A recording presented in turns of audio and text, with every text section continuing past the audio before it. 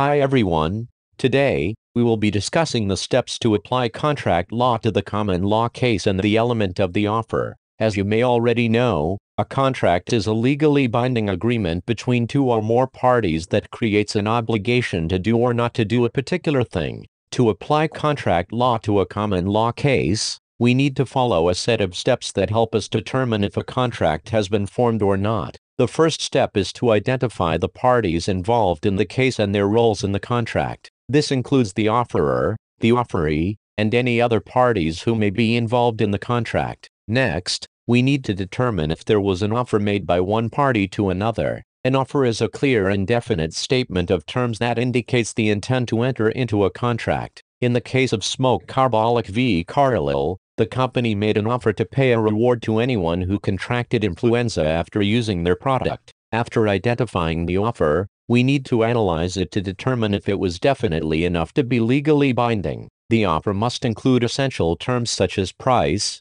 quantity, and delivery. In the case of Smoke Carbolic v. Carlyle, the offer was specific enough to be considered legally binding. We then need to determine if the offer was communicated to the offeree. The offer must be communicated directly or indirectly to the offeree or a specific group of individuals. In the case of Smoke Carbolic v. Carlyle, the offer was communicated through advertisements in newspapers and on posters. Next, we need to assess the offeree's response to the offer. An acceptance of the offer must be unambiguous and mirror the terms of the offer. In the case of Smoke Carbolic v. Carlyle, the offeree accepted the offer by using the product and contracting influenza. We also need to consider any counteroffers made by the offeree. A counteroffer is the rejection of the original offer in the making of a new offer. In the case of Smoke Carbolic v. Carlyle, there were no counteroffers made. We then need to analyze any revocation of the offer by the offeror. An offer can be revoked before it is accepted,